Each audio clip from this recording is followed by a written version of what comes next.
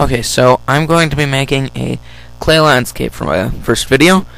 This is Polymer clay, Sculpey. I think you can order it online and some art stores sell it. Okay, so the base, you start out with just a lump and you press it onto the glass so that you have a nice flat surface. You want to smooth it out and then add some texturing maybe later. You can add like pieces of landscape are good, like rivers and trees and rocks and things like that.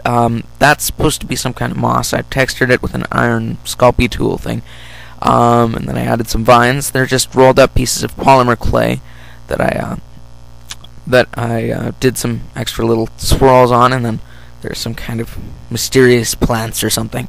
I put some leaves on the trees just now. I'll show you how to make those in a second, and then I just added some other stuff.